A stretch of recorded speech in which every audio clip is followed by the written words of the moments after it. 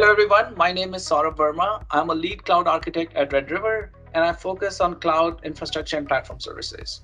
In this video series, we'll be taking a closer look at the pillars of a well-architected framework recommended by AWS and how Red River utilizes them for our cloud assessment services. This session is specifically geared towards how Red River focuses on cost optimization aspects of the assessment.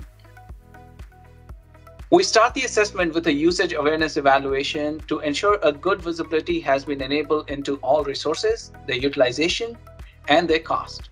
Here, we assess implementations of applicable resource tracking mechanisms, the budgets, alerts, reports, dashboards, and other cost management tools. We pay very close attention to this part of the assessment as we've witnessed potentials for cloud sprawl. Decommissioning old resources is an important consideration, and for this, we evaluate backup data, log data, storage volume, etc., and ensure proper lifecycle management policies are enforced.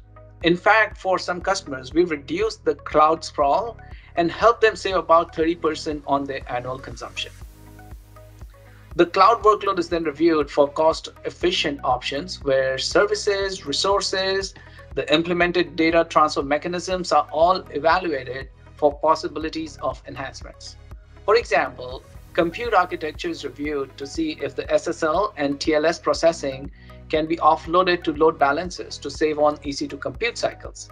For data transfer optimization, AWS public services are checked to see if they can be transitioned into an endpoint-based service.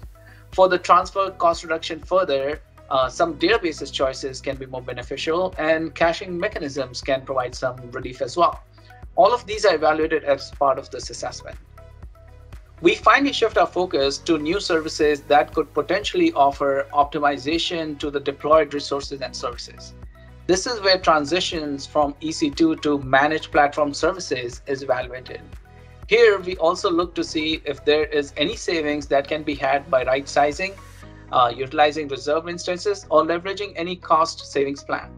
Licensing options with bring your own licenses could also provide potential savings over marketplace-based licenses. And all these assessments are performed at a regular cadence for our managed services customer. Well, this is a short summary of how Red River's public cloud assessment evaluates cost optimization.